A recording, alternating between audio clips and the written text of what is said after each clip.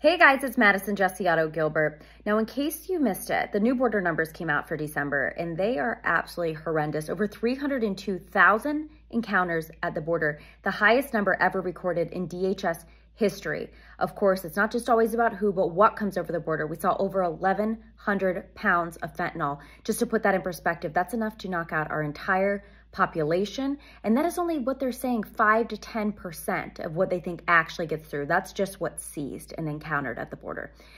We're seeing across the country, not just southern border policy, but also a lot of these policies in the cities run by Democrats are creating a disaster. Portland, Oregon, great example of this. Back in 2020, they decriminalized hard drugs, the possession in small amounts. Total disaster there. The Oregon governor had to declare a state of emergency over fentanyl deaths.